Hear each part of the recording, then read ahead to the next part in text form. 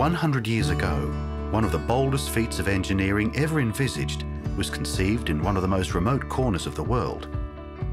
Over the next century, Tasmania's hydroelectric power scheme would be carved out of the state's harsh interior by ordinary people working in extraordinary conditions. Thousands of people, many displaced by hard economic times, war and strife, came from all over the world, not only to help build a mighty power scheme, but to make Tasmania their home. This is the story of a towering ambition, of technical innovation, ingenuity, and sheer bloody determination in a rugged and often dangerous environment. It's a tale of communities born, changed, and sometimes divided, and the opening up of a small island state to the rest of the world. Above all, it's the story of the people who made it happen.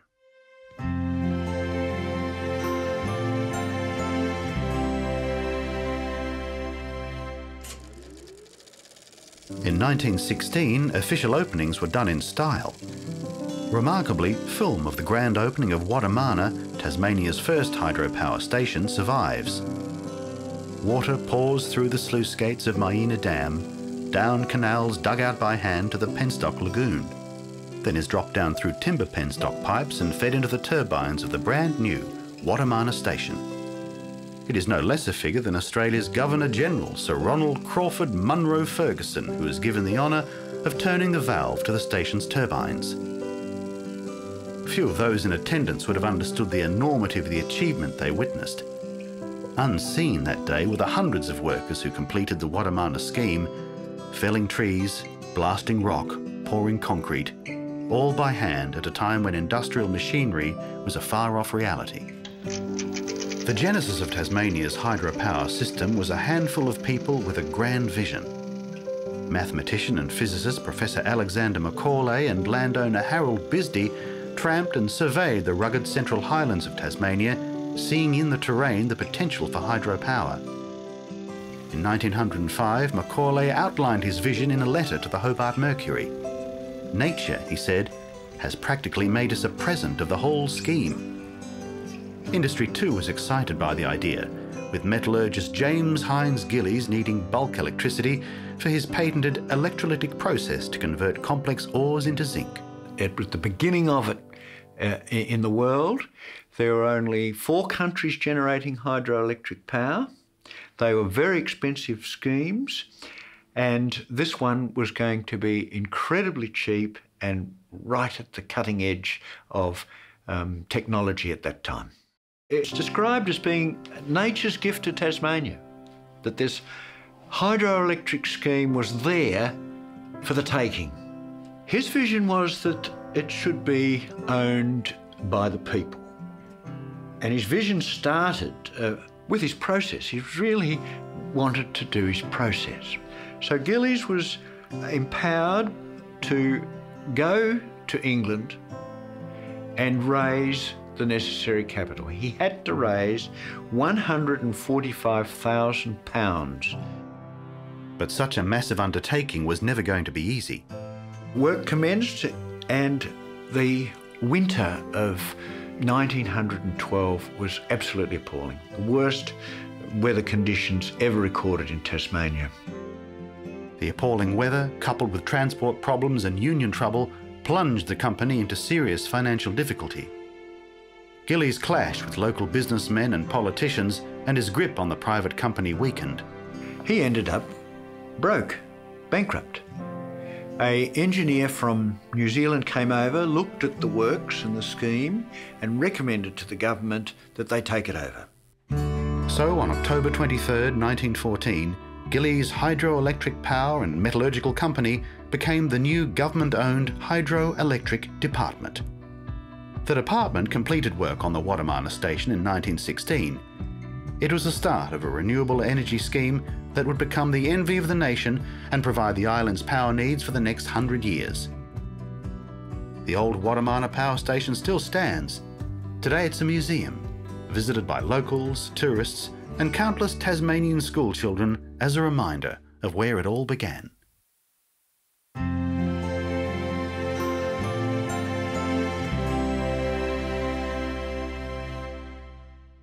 No roads led to Tasmania's remote Central Highlands in the early 1920s, which were then virtually unexplored.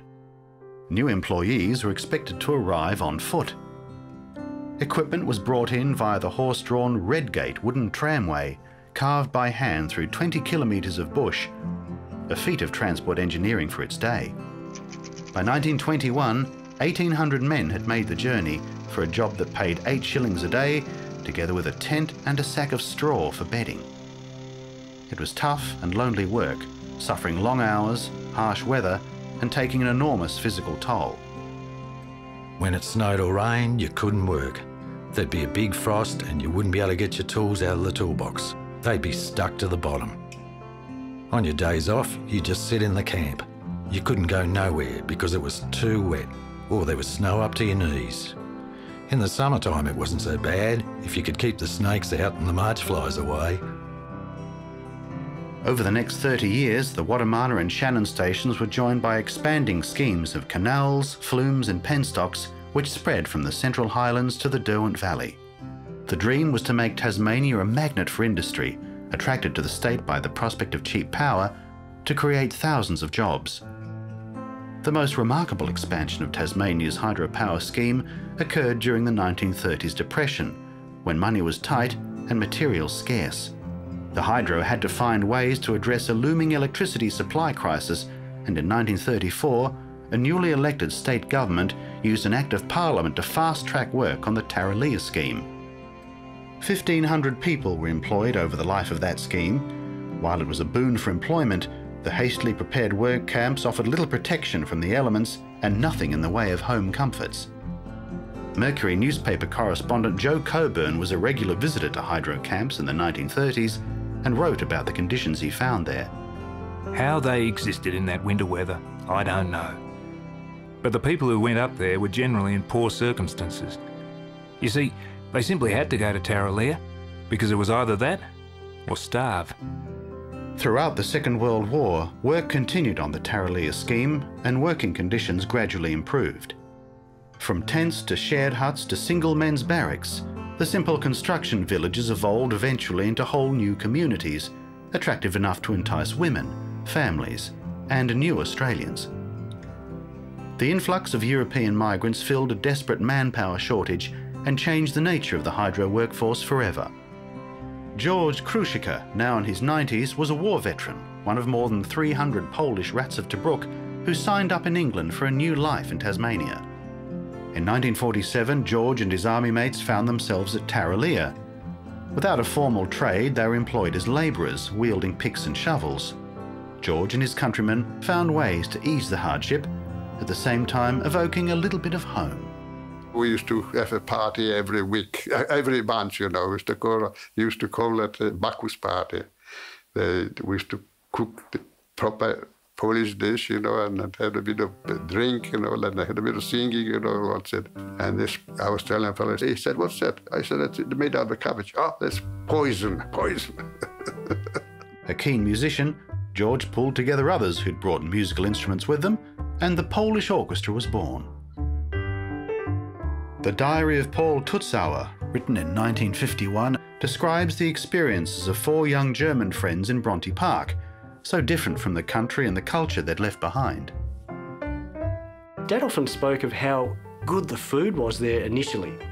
As soon as they arrived, he couldn't believe how much meat there was available. But they longed for something that they were used to, you know, sauerkraut, certain types of meats and so forth, and filtered coffee, would you believe, at the time. So an enterprising person started up his own business out of his hut. The food in the camp is getting worse. If you look at it, you don't feel hungry anymore. A German from Berlin who is a chef by profession had a brilliant idea and opened a little restaurant in one of the small huts. Unofficially, of course. The camp management doesn't know anything about it. Here in this little forbidden kitchen, you can eat German food. The single men's life in the camps was changing, and by the 1950s, many more married couples were starting to live in hydro villages. I came to Tarraleah in 1951. I married a man, ex-rat of Tobruk, who came to Australia in 1947.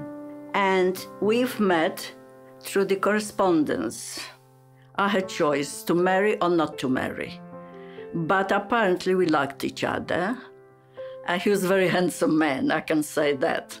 After 8 years as a refugee in Africa, Danuta's life in Tarraleah changed dramatically. Would you believe it? For the first time in my life, after 10 years, I got a own house that I felt that I had space, and first time that I could call it home, my own home.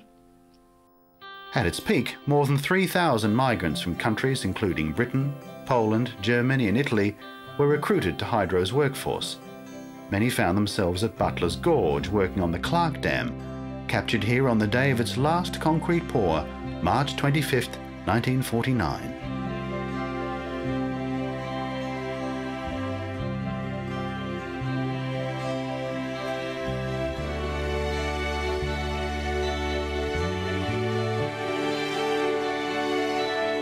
With the socially changing boom years of the 1950s, the once primitive all-bachelor work camps had become thriving communities of their own.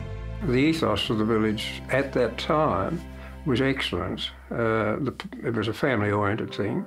We had people from all over Europe. We made friends, and the village gained a lot from that. If you were invited in somebody's place for an evening, firstly you'd probably put a time. We'd go to a normal house with a normal lounge room and just sit about, and somebody would say something and then an hour and a half later, this has been going on all the time. Everybody's laughing themselves to death. There was always things to talk about.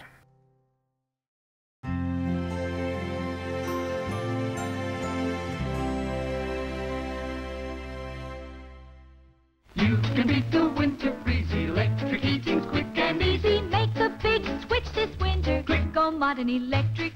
Dirty grates are out of style, face the winter with a smile. Make a big switch this winter, click on Modern Electric. By the 60s, the restraints of the war years were long gone and consumer demand for electricity was on the rise. Modern electric appliances made the drudgery of housework seem almost glamorous. From the late 1940s, Sir Alan Knight had been the driving force behind the hydro. He surrounded himself with capable staff equipped to drive the construction program needed to satisfy the huge appetite for electricity. The workforce grew fivefold to more than 5,000 people in the 1980s. During Sir Alan's 30 years at the helm of the business, the hydro won international recognition for the advances it was making in dam and power station design and construction. And hydro for the first time began to cultivate its own image, helped by artists such as Max Angus. The hydro asked me to do their power booklets. They're illustrated with all the dams and constructions in a way that the ordinary person could understand. My job was to illustrate the production of power in the most powerful way that I could. This week, the construction boys working on Tasmania's Poatina hydroelectric scheme were looking pretty chuffed when a new world record was set by their latest tunnel-digging toy, the mighty Robin's Mow. Recently adapted at Hobart's Moona workshop to suit Tassie's rugged conditions, the mow last week chopped its way through an astonishing 675 feet 6 inches of solid rock over a 6-day working week. And she's not finished yet. Boy, look at her go. Well done, lads, and well done to the mighty Robin's Mow. By the 1970s, the hydro was keen to warn potential immigrants of just where on earth it was they were going. I remember at the interview, they showed us this map, and I don't know where they had the map from, really, because it said, the southwest area, it said unexplored on it. We were 10-pound POMs. The hydro were very particular that I had to go to the interview. They certainly made the point of stressing that the weather was not particularly kind. I remember quite clearly they said, you do understand that it rains a lot in Strathgordon. And I said, yes. I mean, I was only 24. I don't think I had a very clear idea of what it was that the place was going to be like. Hydro villages had all the amenities. I mean, I can remember Powatini, the swimming pool. You didn't have one swimming pool, you had 3 swimming pools. Then you had squash courts, you had tennis court. It was just everything you required was there, plus your close proximity to other families and that. We'd walk out the door as kids and at 9 o'clock or 8 o'clock in the morning, and then you sort of made your own fun and done your own things around the village for the whole day and sort of come home before the streetlights come on, used to be the general rule. But there was this air of freedom that I don't think that our kids of today's generation sort of understand. You can guarantee if you deviated and got yourself in a little bit of trouble that your mum and dad would know what you did before you got home. It was that real sense of everybody looking out for everybody. While hydro kids had near unlimited freedom, the hydro was still struggling with where women might fit, as wives or secretaries, but never both. Oh, the people were very nice, but what I remember is a very conservative, hierarchical male environment overseeing the hydro business. The young men were streamed for management, young women were streamed to support rather than manage. When I married, I had to resign and reapply for the same job. And then I had to do it all over again when my son Jeremy was born. It was quite different back then. I can recall when I was working out at the motor transport department that at one stage I got banned from the workshop because the boys used to whistle or stir me up, so they couldn't concentrate. So you couldn't go in there. So there was a bit of that, but it changed over time. It wasn't until 1982 that Virginia Stansby Hall became Hydro's first female apprentice. The times were definitely changing for the hydro.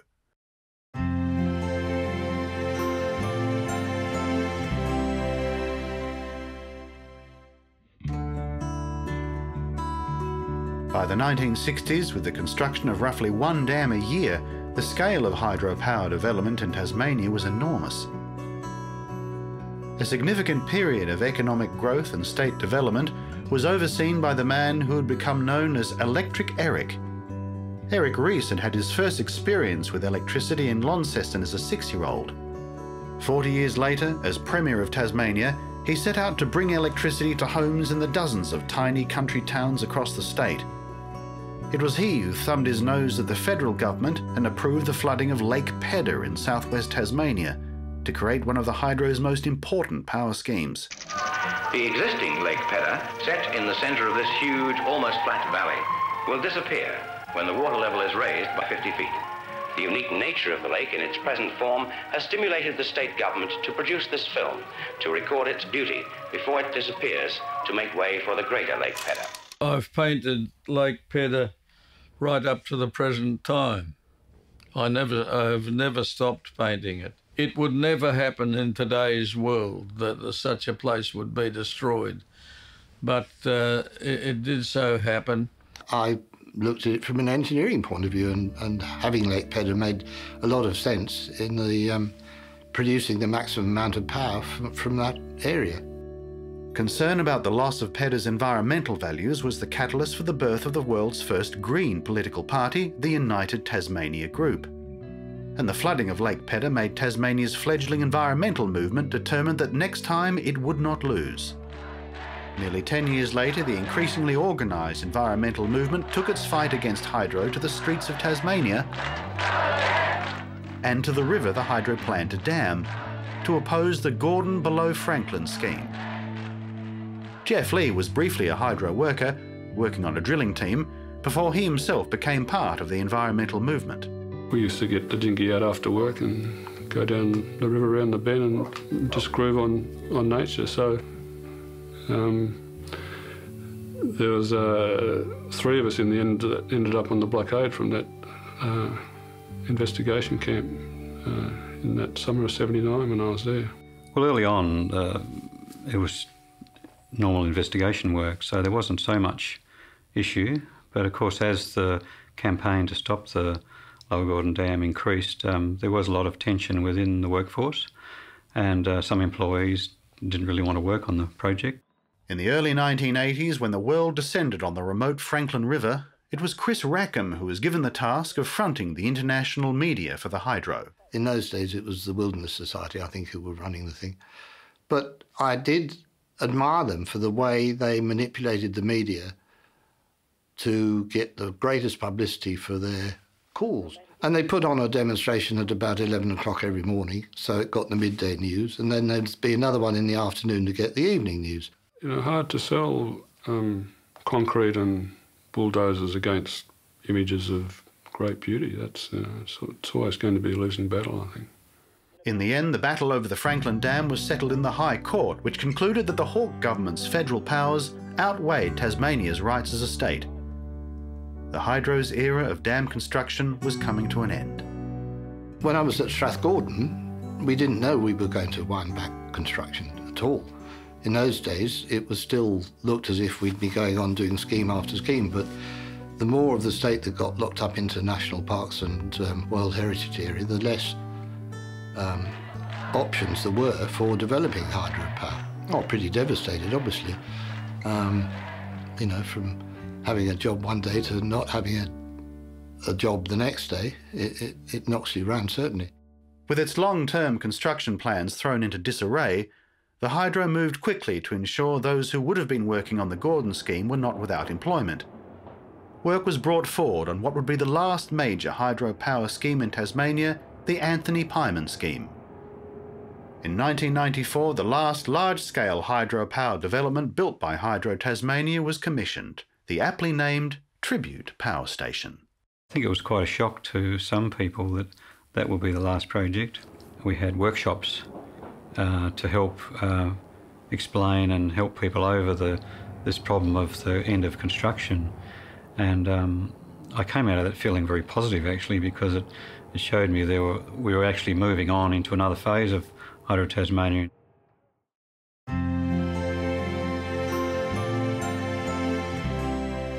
But hydro has definitely come on a big journey, a real shift in attitude, and I guess the older way of doing things could be described as arrogance, but it was a product of its time. It was perfectly appropriate for its time, and as society all around us changes, the hydro has gone on that change with our community. The bold thinking that had characterised the hydro was as important as ever in reinventing the business. Hydropower would always be at the centre of its operations, but with no new hydro schemes being built, the business had to move in new directions. Tapping one of the best wind resources in the world, Hydro Tasmania commissioned its first wind farm at Huxley Hill. More wind farms followed, including Muscle Row, Hydro's most ambitious wind project to date. The 90s also saw recognition from the hydro that the skills of its people in hydropower development and other renewable technologies could be used outside Tasmania. Hydro's international consulting business, Entura, was born. Once the Anthony scheme finished, we felt that the skills that Hydro Tasmania had should be kept within the organisation, and one of the best ways to do that was to export our skills. I've worked in quite a few Southeast Asian countries. We've worked in some of the islands of the South Pacific. There's many things in our history that'll help other countries. I mean, what we did 100 years ago in transforming Tasmania's economy through electrification is what many emerging countries are seeking to do right now.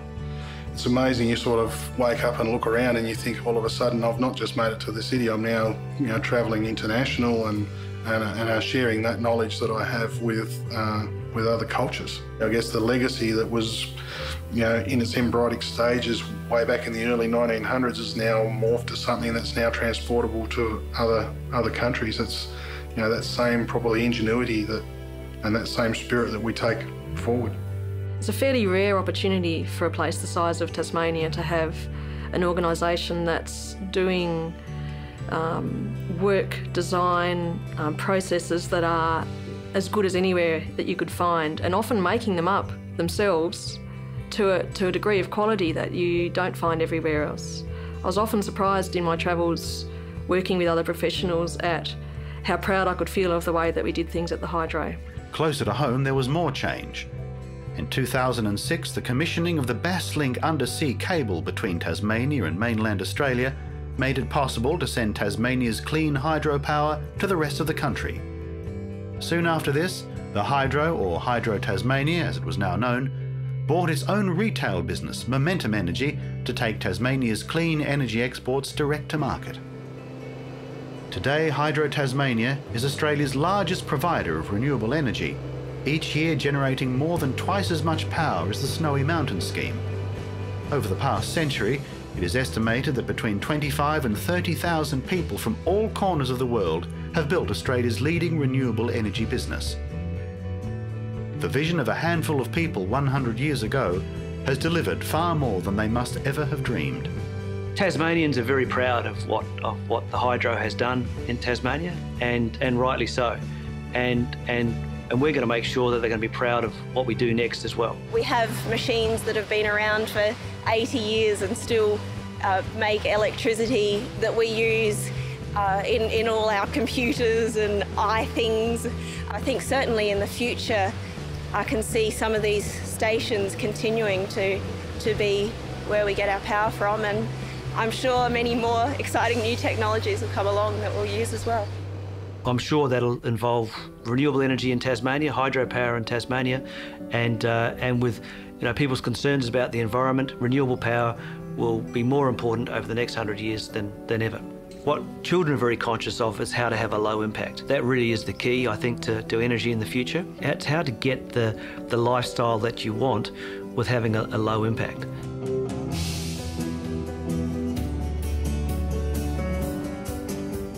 In the future, I think that we could generate electricity by harnessing the power of natural disasters, such as earthquakes and hurricanes and tsunamis. Lightning is made out of certain gases.